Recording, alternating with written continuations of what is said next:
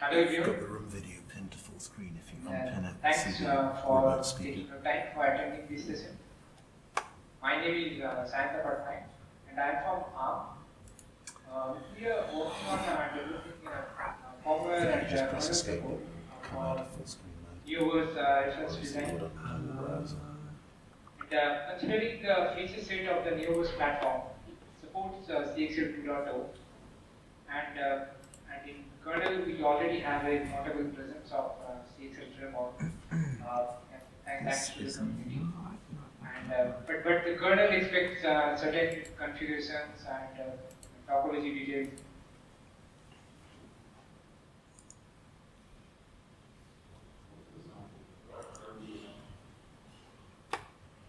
Now I lost them entirely.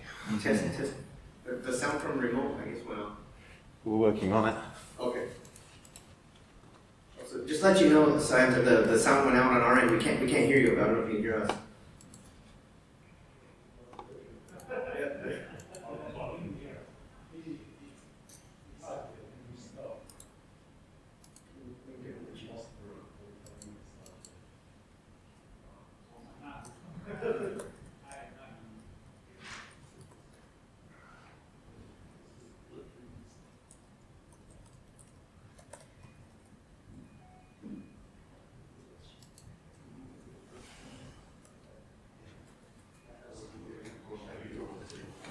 Express. See this?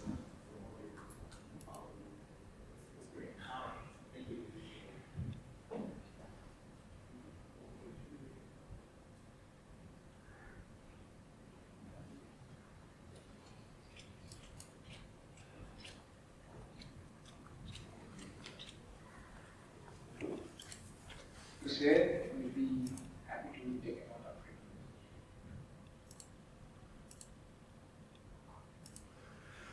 Okay, So, we're connected. The primary thing, what the objective is to have a memory expansion device, and that when we have a memory expansion device, the kernel would expect a memory only human node, which would be describing the system locality, resource affinity, hot plug capabilities, and that's where this SRAT ACPI structure comes in picture, and that's what we prepared for selling the kernel. And in addition, if there is any heterogeneous properties like memory latencies and bandwidth attributes to be shared for the kernel, that's where the HMAT table is being prepared and shared in the kernel. That's from the point of view of the memory node, and from the point of view of the CXL root device.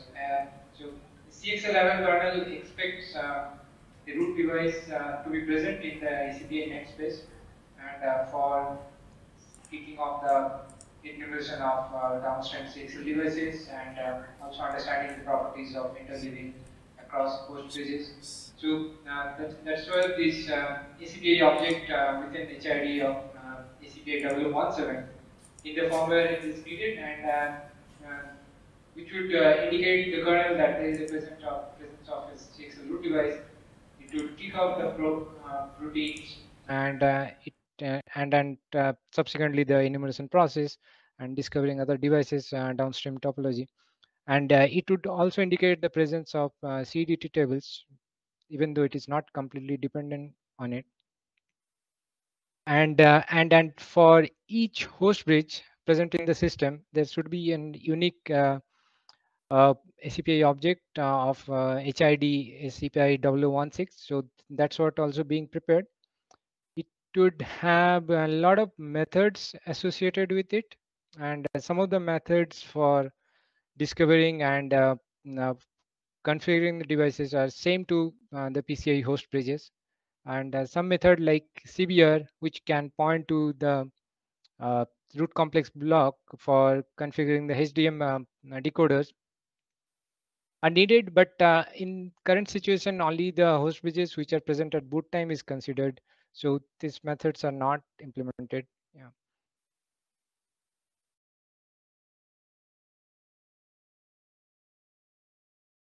And the CXL early discovery tables, which would give information and share with kernel, where the kernel would have the pointers for configuring the host bridges for HDM decoders, or also the type of like memory windows which can be shared with this through these structures. So the CDT CHBA structure would share the pointer where the host bridge registers can be configured for any sort of HDM decoders uh, configuration required based on the topology. Yeah, and and and and it there should be unique ACPI objects. I mean, for each host bridge, there should be an associated CSBS, and the UID object under the host bridge object should match with the UID of the CHBA structure. So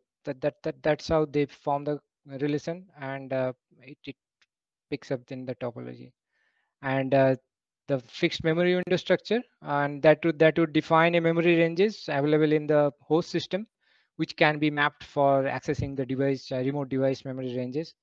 And if there is multiple targets for a host for a memory range, which can be also described in this structure, and whatever the interleaving ways being configured, so all those properties and details can be mentioned in the structure, where kernel can pick up the details and do necessary configurations. So these are the tables what's being prepared in the firmware in the EDK2, and shared with the kernel for the kernel CXL framework to consume and mm, prepare the right topology and do the right configuration. Into the hardware platform, so uh, the fixed virtual platform is the test platform for this work, and it's the a little background about this FVP. It's a complete simulation of an ARM system. It includes processor, interconnects, and memory, and some of the peripherals also. And it gives a lot of flexibility in customizing the model. For current work, the RD Neovis N2 FVP model is chosen, and and the CXL support is being added into this. So which is not yet complete. It is evolving actually. So some of the features which have been added are like DVSec registers, mailbox, CDAT DOE capabilities, and HDM interleaving logic is not fully yet completed. So, but it's ongoing task. So, so in a sense, this FVP model gives a lot of flexibility in designing and customizing according to the need. And why FVP is like in the absence of the real hardware, it allows the software uh, community and the developers to prepare the framework where it can where they can verify the functionality. It for functional verification, it's a well suited model. It is fast. Yes, in case if there is a need of uh, where there is a time accuracy or the performance tuning kind of requirement, then this platform is not suitable. But for our CXL framework firmware development, it's well suited. So and we can keep adding the features of the CXL as well, and keep uh, evolving both in the AVP as well as in the framework in the software side. So and then it also allows the user to debug. It comes along with a lot of libraries and tools, so there can be a lot of way to debug also what kind of data transactions are being happening, and yeah, things like that. Uh, this is very high level presentations of this into SOC. What exactly are there, just to give what kind of hardware we are using, and how exactly is the communication is being happening. And so then too, we have the SCP block, which is the system control processor. It has a M7 core in it, and it would control the whole system's power, reset, clock domains. And so in a sense, it's kind of a master. And there is this application processor block, uh, which would be having ARM v9 node based cores. And TMN 700 is the main interconnect in this talk, which will be having different nodes in it for connecting all the blocks around. And IO virtualization block, which has a multiple lanes under it, and there can be multiple root ports can be connected. Root devices can be connected in the downstream port of this IO virtualization block, and that's what being utilized. And in in in this development work, there is a CXL capable root device has been plugged in here under one of these IO virtualization block. And there is one CXL Type 3 device capable of certain properties which are highlighted here. So that's been placed under this root device, and then that's how this CXL IO communication happens through this block. And for the remote memory range, so a portion of system memory has been chosen, and it's considered as a remote memory, and that range is being configured in the CCG port. So the CCG port is the CMN700 port for doing the CXL MEM transactions. So it is CXL 2.0 compatible, and that's what is being configured for accessing performing any kind of CXL MEM transactions. And this so HDM memory, what's highlighted here, it would be a remote memory and considered as a CXL mem, and the DRAM is the local memory. So that's how we're trying to uh, demonstrate a memory expansion capability using the CXL framework.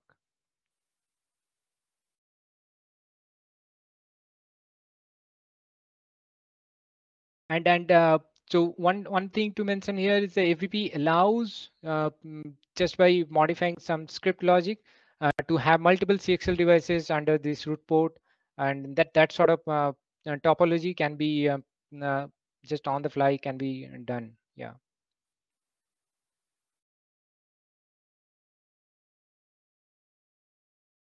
Coming to the firmware work, so we start with the system control processor where the actual boot process starts. And first thing for this work is being done is the interconnect configuration so that PCIe enumeration can happen, and CXL device with the extended capability of the CXL and DOE capability is found. If found, then the its CDAT tables are read out, and what all properties, and basically it just tries to find out the device, the kind of memory ranges it supports. So once that memory range is found, so it needs to configure, once the memory range is being found, it needs to configure the interconnect for doing this any sort of MEM configuration. So that's the sole purpose, and it's being done before AP boot. So that's why this enumeration and doing DOE operations and understanding the kind of range it supports, and then configure the interconnect accordingly. So that's what being done in the firmware in the system control processor, and in the subsequently when the boot phase comes into EDK2, and in the EDK2's PCI enumeration phase, it has already. So when it kicks in, it will also during the enumeration process, it will also invoke the CXL Dixie, which is newly introduced. So it will invoke CXL Dixie routines to also find out a PCI device with extended capability of the CXL and DOE, and if again in there also if it is found, so then the CDAT like DS mass and DSE MTS tables should be fetched out to understand the kind of memory ranges and what kind of memory and what kind of EFI memory types it supports, and so those details would be captured and kept in a local data structure for later platform driver to use. And when the execution reaches platform Dixie, so and then when it tries to prepare these SRAT, HMAT tables, ACPI tables, So it would fetch, it would invoke those CXL Dixie protocol routine interfaces and fetch those details and prepare necessary uh, all the ACPI structures, and that's how all the ACPI structures should be prepared, and also the structures for the CEDTs and CXL root device would be prepared and shared with kernel during the boot process in the next phase of the boot. When the kernel comes, it would pick up all those ACPI tables. And in kernel already there is a framework to understand those ACPI tables and pick up the details and do the configurations and prepare the topology, right topology.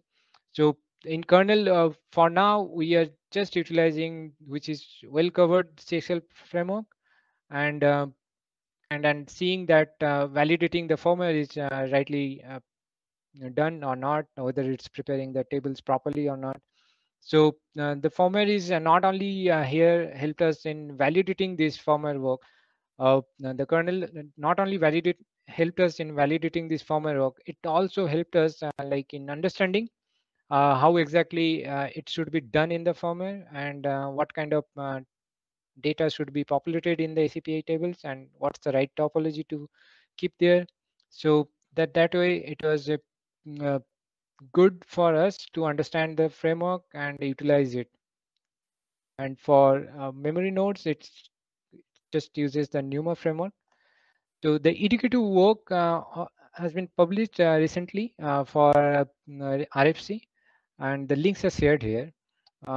Please have a look if when you get time, and share your feedback. We'd be happy to address that and rework accordingly. Yeah.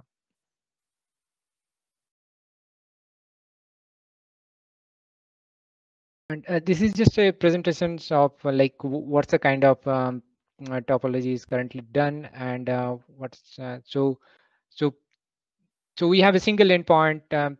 Yeah, there are multiple endpoints, but for CXL there is a CXL capable single endpoint, single root port, single host bridge. Uh, just utilizing the software framework and uh, in model, the FVP model what we are using right now don't have the interleaving logic completely. So we're just using it in the framework to populate the data structures properly.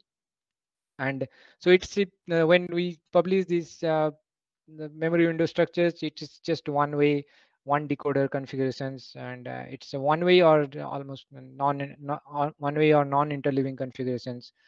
But the AVP allow has the flexibility to add another endpoint in this topology just by modifying the script at runtime. So uh, it can be done, and tables can be modified.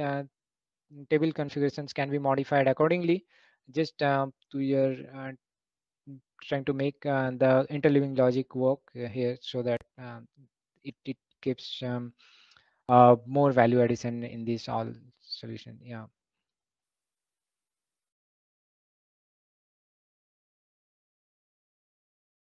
On the status and current completed and what's the next task we are aiming for. Currently we have the CXL device enumerations and all the ACPA table preparations. Uh, those things are done at at at the current stage. What's the kind of AVP supports at that extent? But definitely it would be evolving. There will be more contents would be added, and more intricacies will be added in these tables and the data configurations. And now on the future side, next thing, one thing first thing we would like to have is like the complete interleaving capability in the AVP, and software also would be enhanced to demonstrate that complete capability. And yeah, of course, would be will continue engagement with the developer community, and contribute to whatever possible way in the firmware and the kernel. And from the architectural point of view, Memory pooling is one of the topic which is the uh, next topic next in the next architecture which is being investigated. So we'll work on it and come to it when there is more things, more substantial things in picture. Yeah. And and then and another thing we definitely want to cover is like this SBBR, which is server-based boot requirements. So many of the points in the SBBR are covered with this development, like preparing ACPI tables and considering the memory types and attributes. Uh, so many things are covered considering this memory expansion use case. But there are many, as we add more features, and there will be more points to cover. So we definitely would like to have that coverage as much as we can to make the solution more standard and acceptable in community as well. And yeah, from kernel point of view, we'll continue using the latest kernel and also validating the firmware. And also, in a sense, if there is any contribution from our side, we'll try to do that. And on the reference side, these are the couple of references we are sharing. So the first is the link for where the newest reference solution is being published. So it would give a sense of like what kind of support is there and some details. So it may help for the developers. And for the FVP download link, that FVP is downloadable for everyone. So anyone can download and try any kind of experiments they want to do. So yeah, that would be all from my side for now. Yeah, thanks for attending. If there is any question, we can, yeah.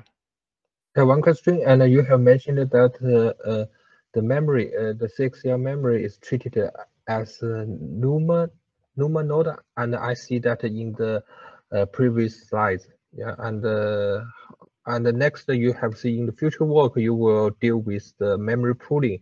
So how we deal with the CXL memory? I mean, because I don't think it's belong to the NUMA's. Right. I get your point. Yeah. So that's kind of a topic which is still under a bit of debate, and I don't think there is a very conclusive answer to that yet. So that's why it's still under investigation. Yes, of course, the NUMA. It can't be, that's not so efficient, that protocol, and considering pool memory, that may not be the right way to use it. So how that far memory or the near memory would be managed, still it's being discussed. And yeah, so I don't have clear answer to that yet. Maybe the in near future would be in a better position to answer that. Yeah.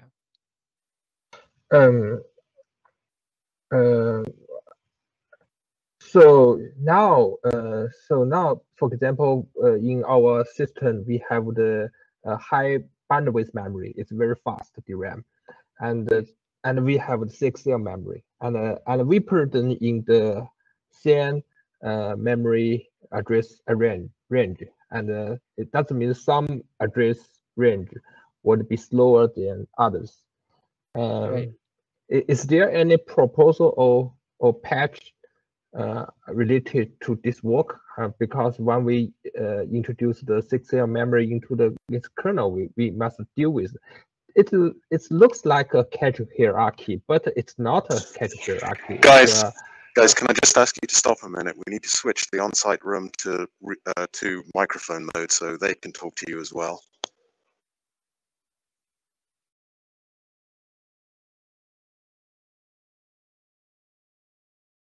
Okay. Sorry, can you repeat the last part of your question?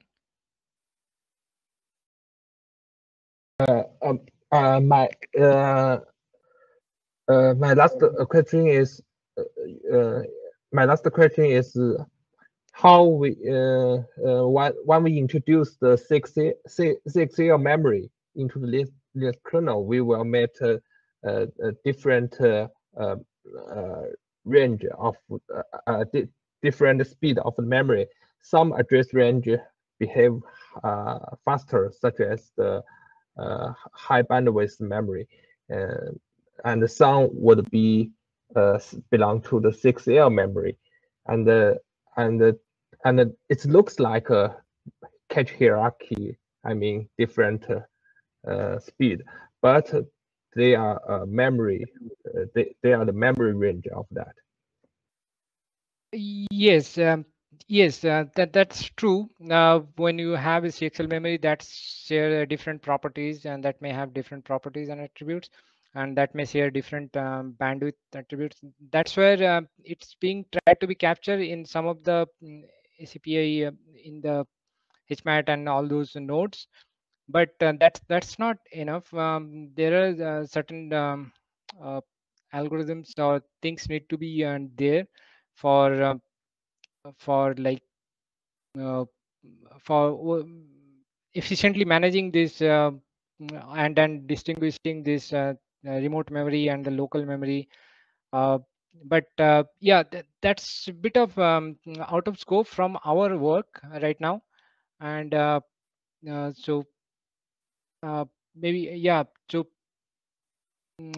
maybe in near future when we go in further testings and things like that, so maybe we'll be in a we'll have more clear Let's answer to set that. up Yeah. for the next speaker too. So and I don't know. Maybe later. I think maybe Dan want to jump in on this. I don't know if you quickly want to say something, Dan.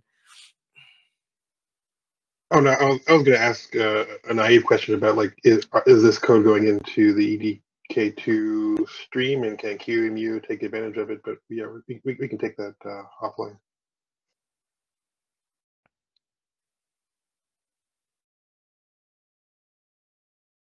But yeah. But I think we're going to talk later about memory pooling and things, right? So I think we'll circle back to some of these questions in later sessions. All right, let's thank the speaker and Yep. Thank you. Thanks, everyone.